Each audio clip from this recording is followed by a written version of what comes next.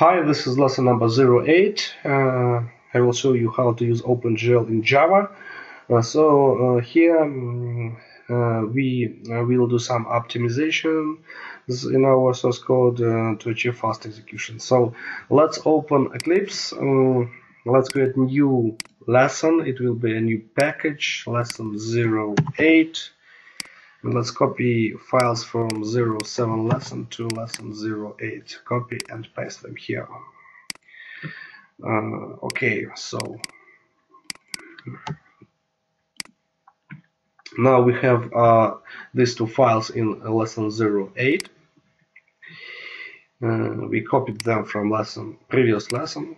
So let's make some changes now. So what I don't like here, this was a fast example, just really easy, but I want to create a world object not in the display method each time when it is called, but I'd like to create it in the class app_root. So what I want to do is also to create a public constructor of class app, and inside it I will use a call to a superclass, to the root class app_root, to our engine, and I will cut this code and paste it in our constructor. So let's make some comments.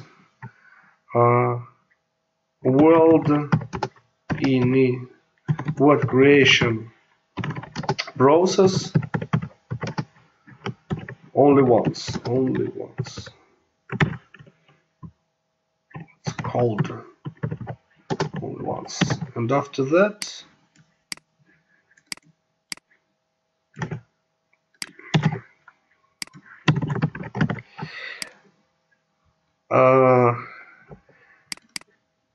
so let's see how it works. Our constructor app calls a root constructor, and it creates a world with two objects.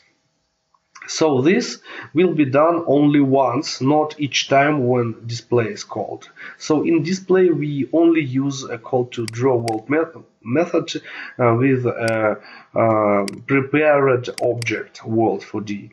So we don't use any copies of array to another array of array.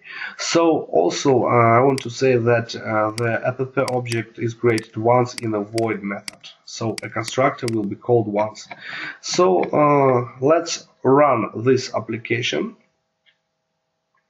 And also I want to say that you need to change location of file used in a texture. I'll change it from bin and something else to ./data, and I copied a file from bin directory and to ./data directory. So let's run application now, and you will see that it works. Okay.